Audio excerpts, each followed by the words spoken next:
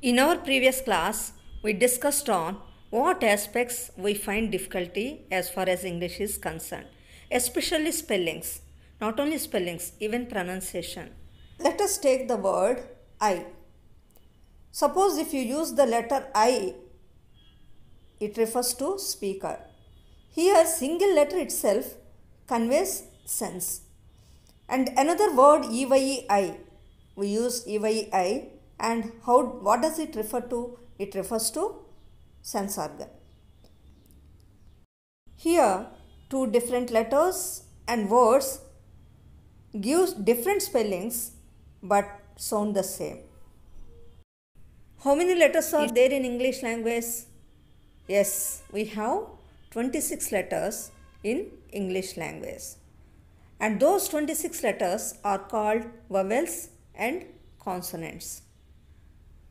What are called vowels? A, E, I, O, U are called vowels and all remaining letters are called consonants.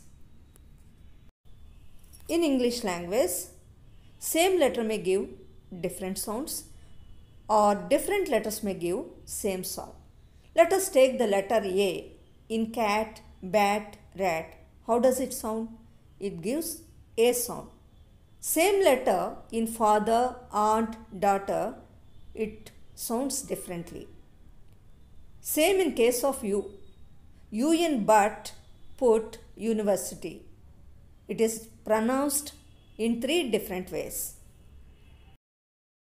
Now you observe the sound produced by I in sit, lit, fit, fight, sight, light.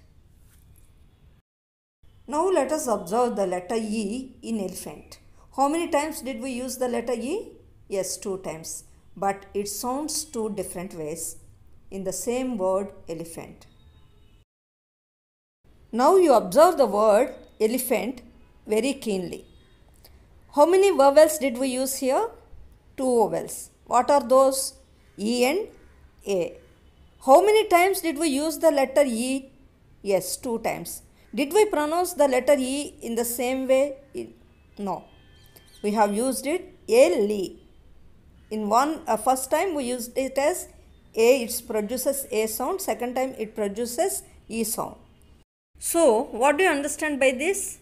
Same letter E gives two different sounds. Now let us take two different letters, two different vowels, E and A. Here, first letter E and A sound the same. What do you understand by this? Two different letters sound the same. Same is applicable in case of consonants also. Let us observe some words here. How many times did we use the letter C in cycle? 2 times. Did it pronounce in the same way? No. First time it sounds as sa and second time it sounds as ka. So, same letter gives different sounds. Cycle, car. You can observe the second word also. Sometimes different letters give the same sound. C in cat, car, K in king are two different letters used but they sound the same. They both give ka sound. Now you observe the sounds produced by F in fan, PH in phone and PH in graph. Now you observe different letters which sound the same used in the words nation, machine, fashion, possession. One more aspect in English language is silent letters. In languages like Telugu, all consonants, normally we call them as hallulu, are clearly pronounced, but it is not so in case of English.